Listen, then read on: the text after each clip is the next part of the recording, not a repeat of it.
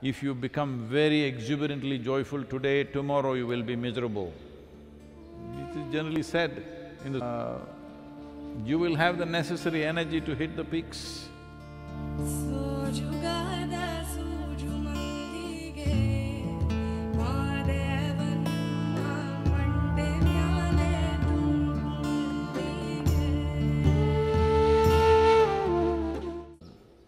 It's not even fair just to do simple things that every other creature is doing. Right now, look at the sparrows. Evening family affairs they are settling with a bird brain. But they are managing it in their own way. For this, human beings are with such a big brain, freaking out. This is because their engagement with the world is compulsive, not conscious. This is a good time for you to experiment with this, that you bring some pratyahara into your life. Wherever you are, whoever you are, it doesn't matter, you don't need any training. Just sit with eyes closed.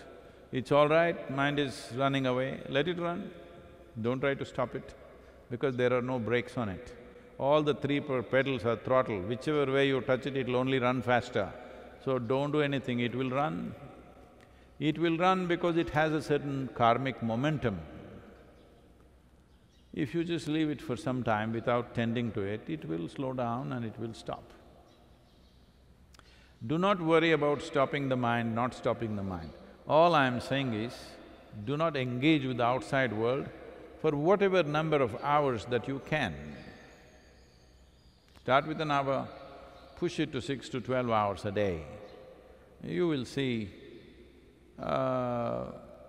you will have the necessary energy to hit the peaks. Right now, the biggest problem why human beings are not able to become blissful and exuberant within themselves is lack of energy. If they're joyful for 3 minutes, then they will sink like that. Actually, there are sayings like this in the society. Socially, people believe that if you become very exuberantly joyful today, tomorrow you will be miserable. It is generally said in the society. Don't be so happy because tomorrow you will become miserable. Because their batteries are like that today if they're very exuberant, tomorrow it'll become depressed. So, pratyahara is a key element to create that kind of an energy system which can take any experience of life in its stride and doesn't put you down.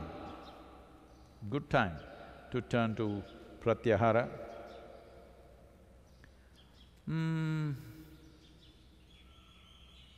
The important thing is, if you engage with your thought process, that is not internal, that is also engagement with the world.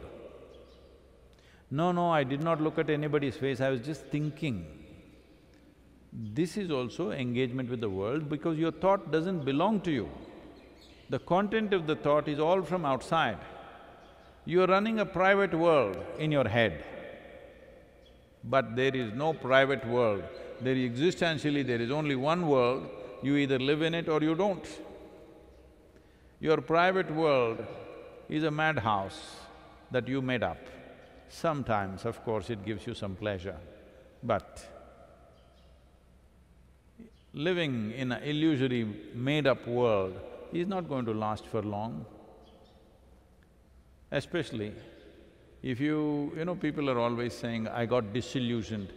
This is my blessing, you must get disillusioned as quickly as possible. Because disillusion means all your illusions got destroyed.